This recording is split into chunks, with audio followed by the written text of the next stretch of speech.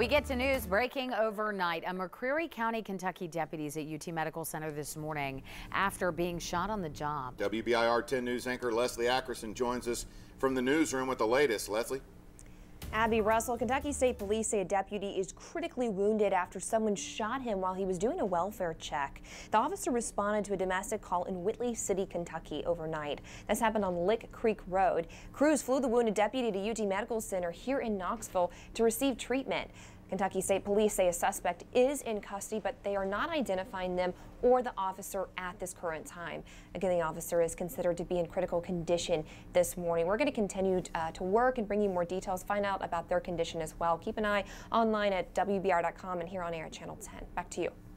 All right, Leslie, thanks. Meanwhile, right now, authorities